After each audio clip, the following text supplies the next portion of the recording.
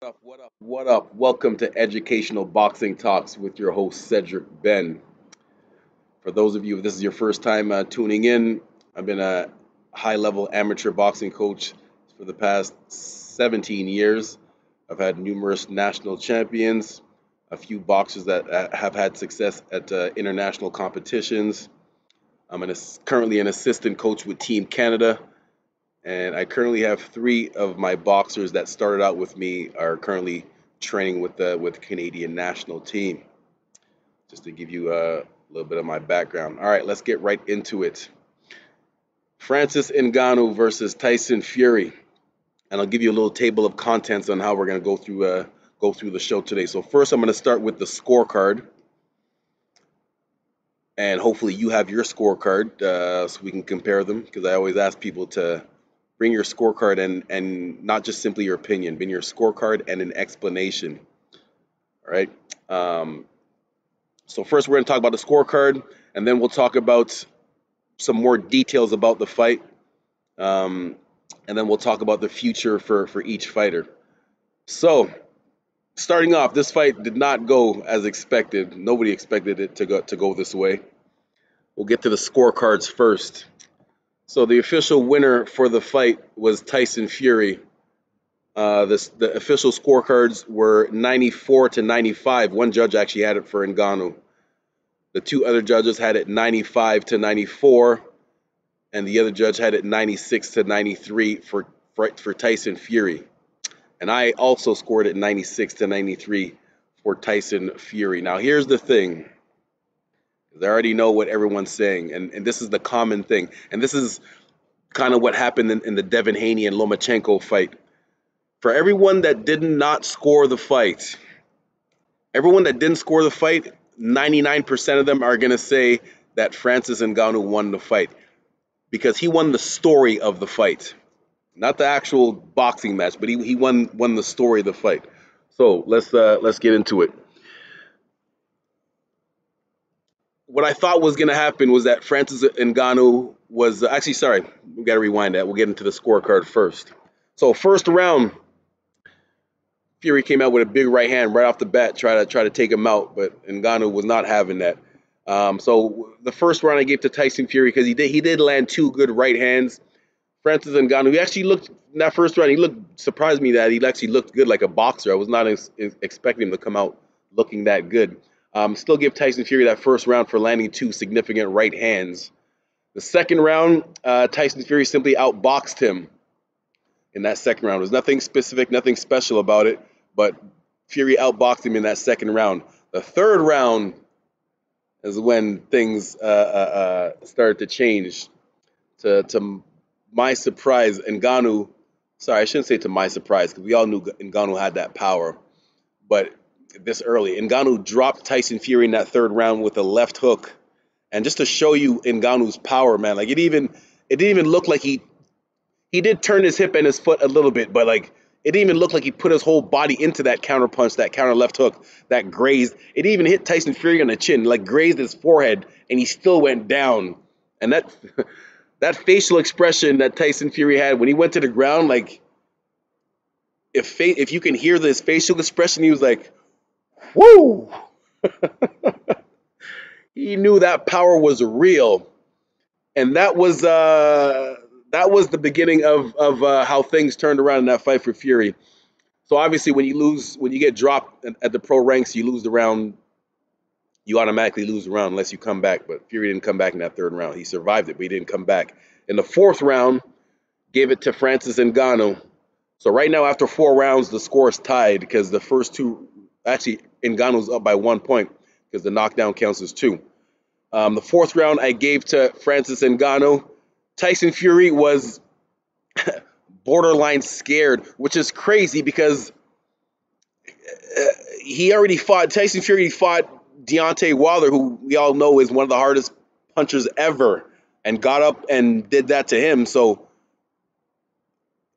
the body language that Tyson Fury was showing in that fourth round was that this Ngannou guy has some serious power. But like I said, it should not have surprised him because he's faced guys with that type of power before and was able to come back.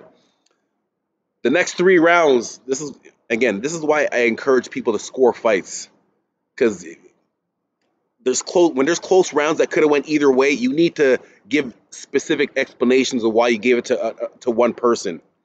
All right, so the next 3 rounds, round 5, I gave to Tyson Fury, jabs and boxing. Ngannou was hesitating too much in that 5th round. Like, he was looking for one big bomb. He was coming forward. He was coming forward and had good stance and everything, but he was waiting too much to land one big bomb. Tyson Fury's pop, pop, pop. Now, of course, power punches count more than just jabs, but it was not effective aggression by Ngannou. Like, they weren't. If those power punches were actually landing, it would have had the same effect that dropped Tyson Fury in the 3rd round. Right? So even though Ngannou was coming forward, and I was going for Ngannou too, by default. I was going for him too, but I could not give him that 5th round. Jabs and boxing. Ngannou hesitating too much. Round 6. My specific notes for round 6 was that Ngannou had no answer for the jab. Jabs, Fury was using his jabs to keep Ngannou at bay, not so that he wouldn't get hit with no bombs. And that was the main thing. Yes, it was just a jab. It might not have been a pretty power punch that, make the crowd say ooh or ah, but it was an effective punch to keep Francis Ngannou from just charging forward. He was coming forward, but again, it was not effective aggressive. He wasn't doing anything to stop Tyson Fury from moving around, not cutting off the ring. He was throwing punches, but they were missing or being blocked, not landing. If those punches were landing, then it would have been a different story for Tyson Fury. He wouldn't have been able to go with the 10 rounds if Ngannou's punches were landing. Round 7, I marked it as a close round. Sorry, I also marked round number 4 as a close round. That could have went either way.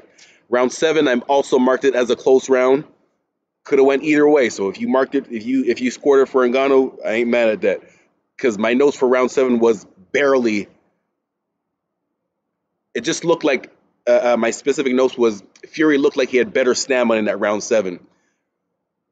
I was expecting Ngannou to run out of gas earlier. He actually looked very good. He only started to move around with his mouth open around round 7, 8. And it was only 10 rounds, so if it was 12 rounds, it might have been a different story. But so in that 7th round, again, not much difference. Ngannou was coming forward, but Tyson Fury's stamina with his good jab was keeping Francis off of him. That's the main thing that was keeping Francis off him. Round 8, I marked it as a clear round for Francis Ngannou. That's all I wrote for my notes was clear. A clear round for Francis Ngannou, round 8. And then round 9 and 10, I put a star beside round 9 and 10 because both of those rounds, again, could have went either way. Both of those rounds could have went either way. My notes for round 9 was that Tyson Fury was barely boxing better. Again, it was close. Barely boxing better. So it wasn't that much, man. And the same thing for round 10, the final round. My notes was just Tyson Fury just barely boxed better. Just barely landed the better punches. So that's the scorecard.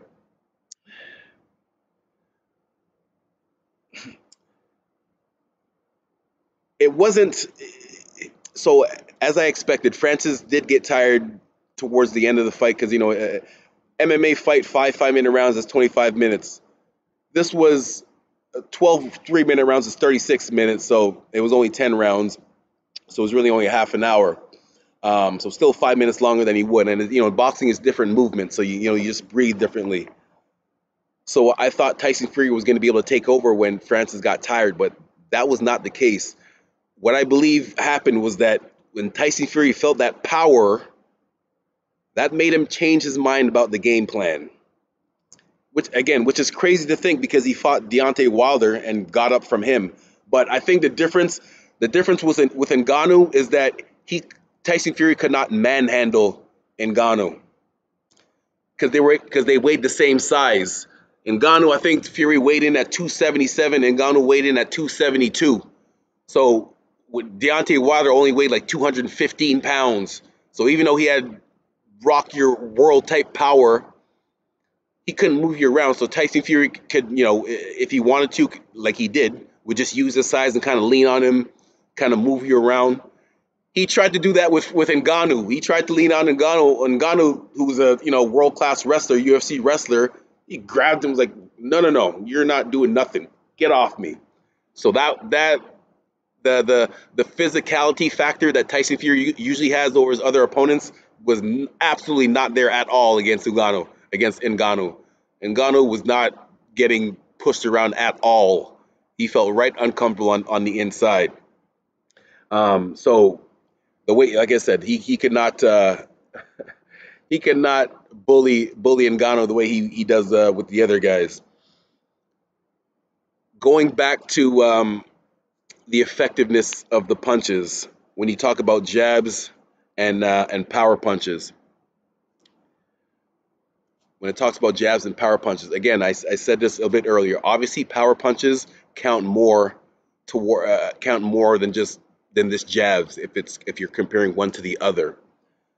But this was not the case. And again, if for the people that did not score the fight, they're gonna say these are the exact words they're gonna say. Well, Francis was the one that was being more aggressive and coming forward. Yeah, he was, but again, it was not effective aggression. Because if just a few of those punches actually landed on Tyson Fury, again, it would have been Tyson Fury would not have been able to move around and use his jab to keep Francis off of him because his legs would have been too gone from getting rocked. So, yeah, he was being aggressive, but it was not effective aggressive. Now let's specifically look at some of the power punches, the CompuStats stats. Let me pull it up here. So when it comes specifically to the power punches, right? Because that's what everyone was thinking on. Everyone was talking about. Everyone saying yes, Fury might have been landing more jabs, but Francis was more with the power punches. Well, let's look at the stats here. I'm not even going to go through the jabs because that was clear for Tyson Fury. But as far as the power punches, listen to the stats here. So, and we'll go from rounds 5 to 10 because the first half of the fight was a little bit closer. The second half of the fight is when people are. That's the second half of the fight that people remember the most because if a fight's half an hour long, if you don't score the fight, it's hard to remember if the first part what happened 25 minutes earlier or 20 minutes earlier in the first half of the fight. So if one person is doing better in the second half of the fight and then they lose, that's all that people remember. So let's go through the final punch stats of power punches. This is from round 5 to 10. So round 5, Fury was 4 for 11, 36%. Ngannou was 3 for 12, 25%. So Fury was higher percentage in power punches. Round 6, 2 for 5. He only threw 5 punches. Fury only threw 5 power punches, landed 2 of them. Ngannou threw 14 and landed 4.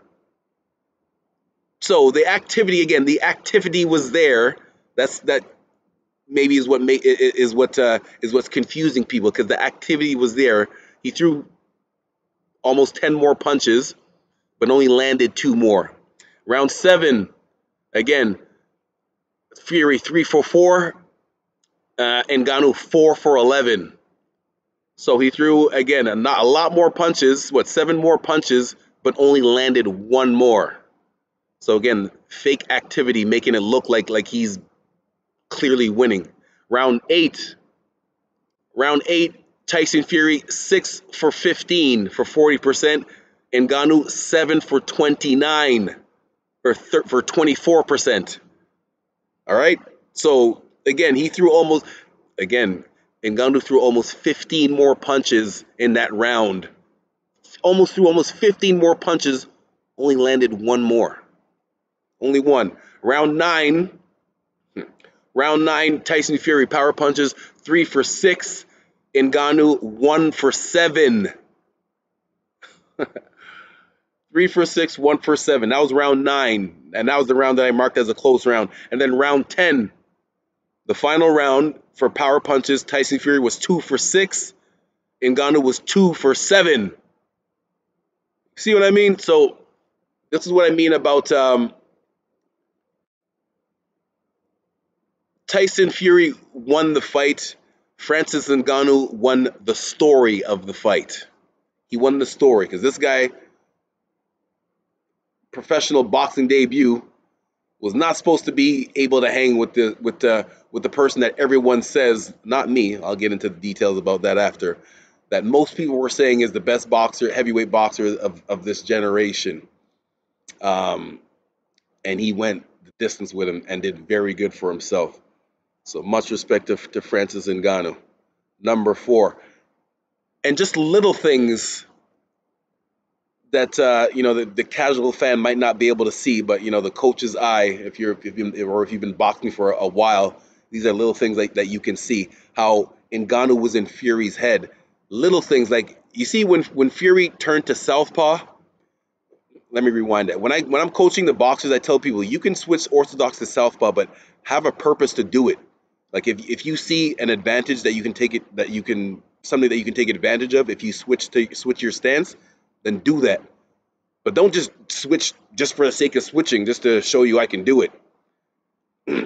When Ngannou, I think it was the third or maybe the fourth or fifth round, Ngannou switched to southpaw, and Fury, he did it. He switched to southpaw too, but he didn't do anything out of it.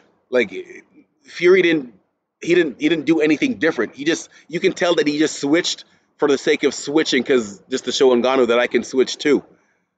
So, and that just tells me a sign that Ngannou was in Fury's head.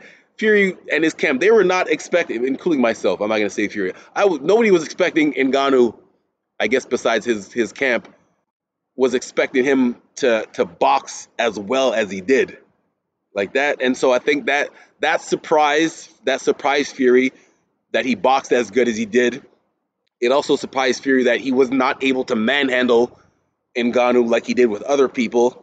And then the crazy thing is that Francis, judging by Fury's body language, Francis Ngannou might have more power than Deontay Wilder. I'm just judging by Fury's body language, because again, he got dropped multiple times by Wilder, who again we all agree is one of the hardest punchers ever. He got up multiple times and still stopped him. But with Ngannou, that he was not trying to mix it up after he got hit that one time. He was straight trying to box, and that's what he did, and won the fight. Where are we at? Why Ngannou? This is one of the. Okay, so that's enough about the fight there. Let's get into a few details. I'm going to get a few details about each fighter now, starting with Ngannou. So this guy, and this is one thing that I noticed. Like Ngannou was not afraid at all. This guy was not afraid at all. And one of the things that I think it comes from, just from that working with the MMA world for a few years now. Shout out to MTC, Maximum Training Center, the #1 MMA gym in Windsor. Working with some MMA guys, specifically when it comes to sparring, because in MMA they fight with 4-ounce gloves. When they spar boxers with bigger regular boxing gloves, like a lot of times the MMA guys, they don't mind taking 2 or 3 punches to give you 2 or 3 of their hard ones, right? Because they're used to getting hit with 4-ounce gloves. So when in boxing, you fight with 8 and 10, and then you spar with like 16-ounce gloves. So like for MMA guys, them 16-ounce gloves are like pillows. So when it comes to sparring, they don't mind taking 2 or 3 to land 2 or 3 bombs of their own on you. The reason why I bring that up is because that's what it looked like with Ngannou and Francis. On top of that, coupled with the fact that even though Fury knocked out Wilder and Dylan White most recently, for his career, he's not really known as a knockout puncher, as a power puncher, right? He's not really known as a knockout puncher. So with that being said, I think that's what gave Ngannou the confidence to not be afraid and just box him and come after him the way he did. Because even there was some punches, Fury actually did land some good punches.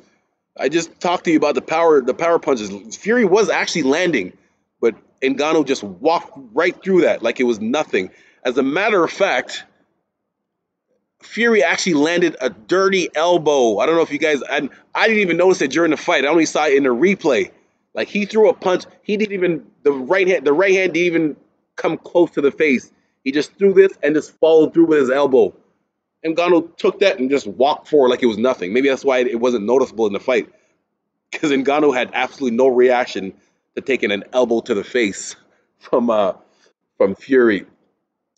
Um, so yeah, I talked about, they don't mind taking a little bit more chances with the softer boxing gloves.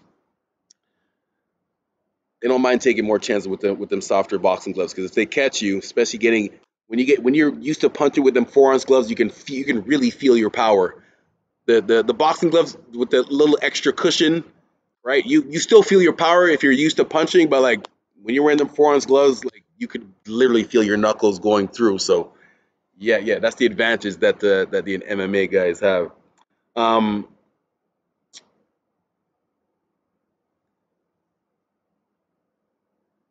Tyson Fury, and then I'll end with going back to Ngannou again after. So I don't know, man. This guy's something else. Because this is what I said. I've been saying this for years now, and I have my receipts to back it up.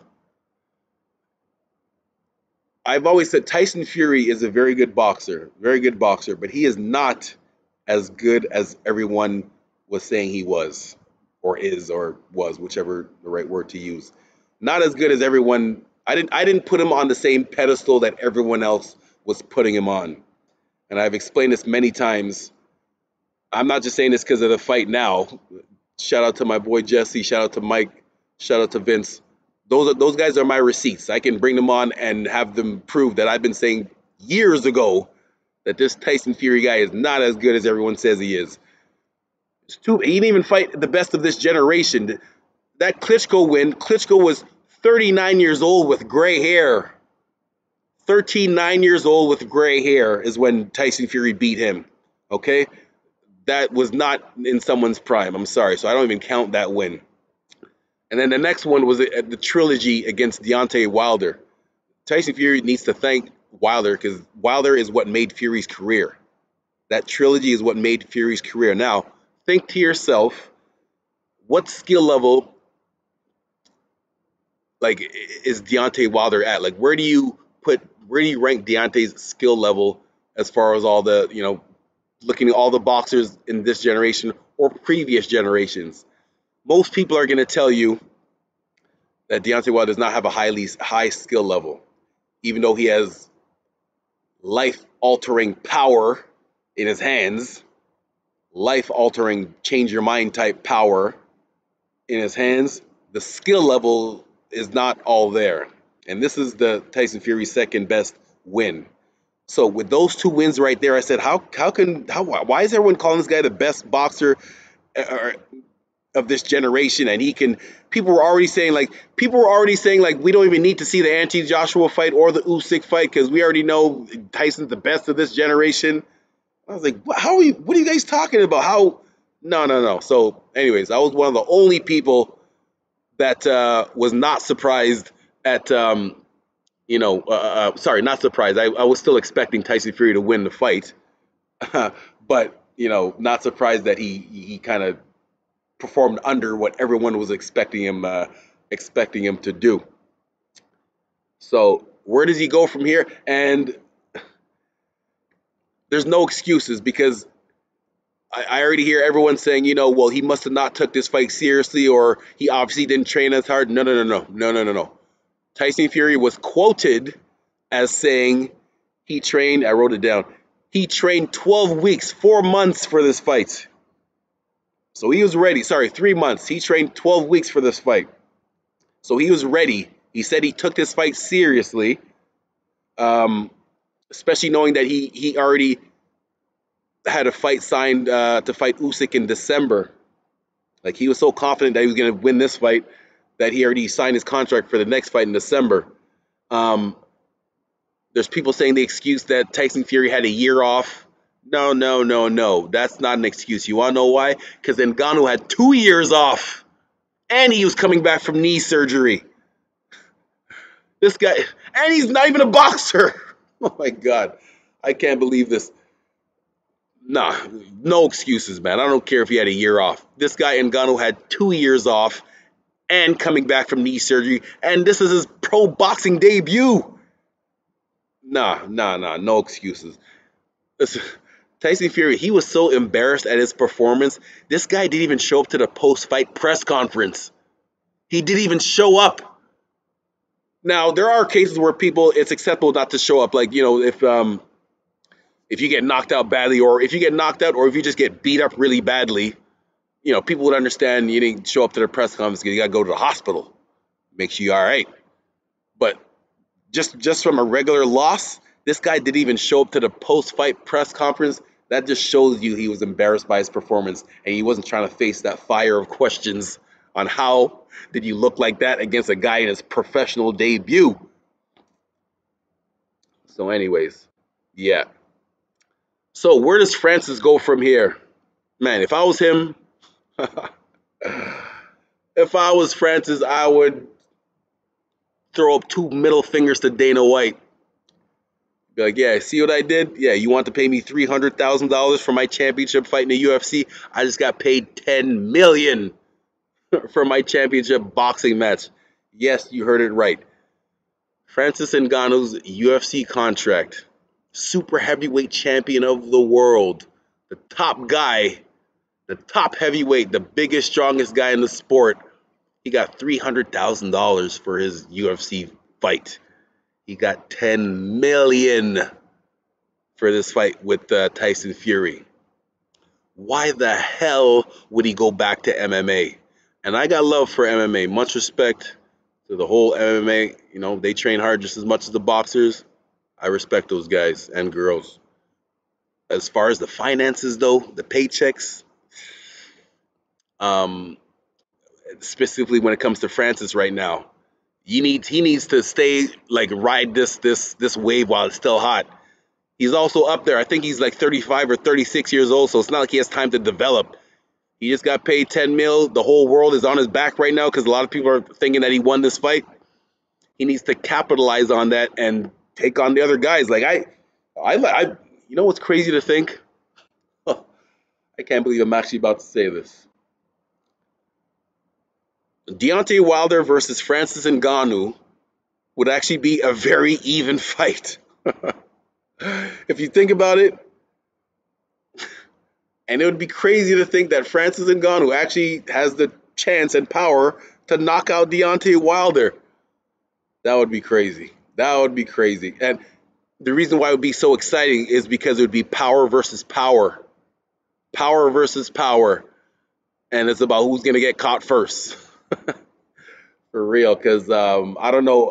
I haven't watched Ngannou's whole UFC career, but I don't know if he's been knocked out or if he's got hurt and been able to weather the storm and come back.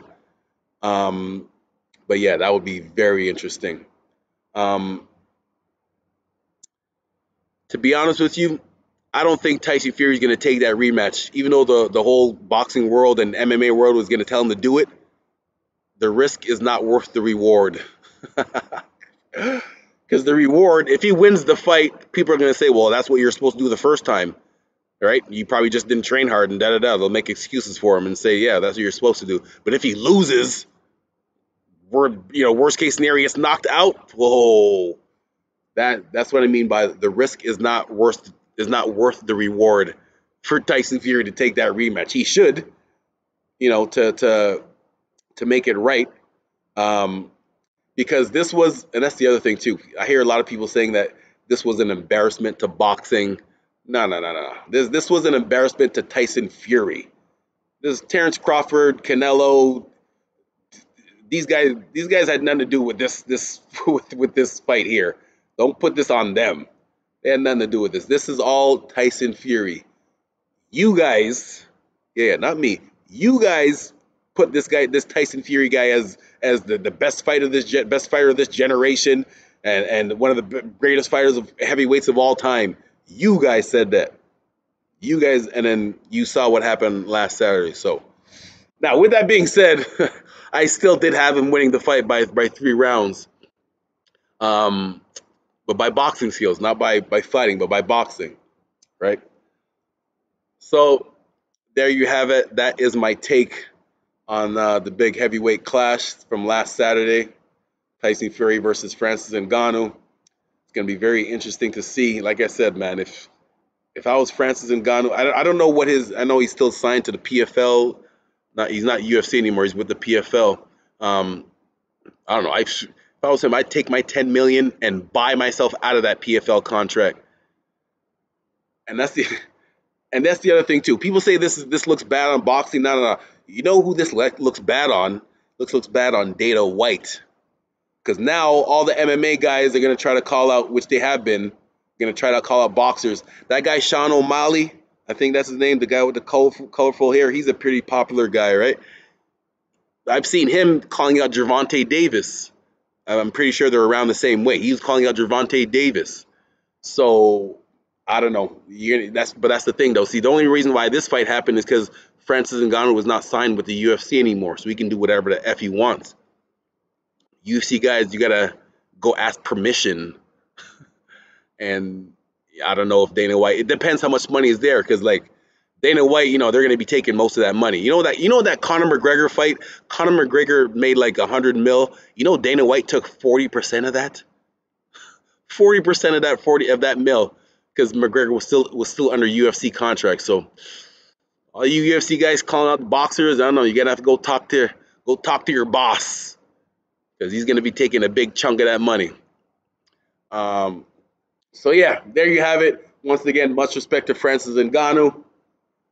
Yeah, yeah, yeah. If you haven't done it yet, please press the like button and subscribe to. Shout out to the Talkin' Fight Network, the other great boxing YouTube channel. Make sure you subscribe and like their channel too. All right, I'm out. Peace.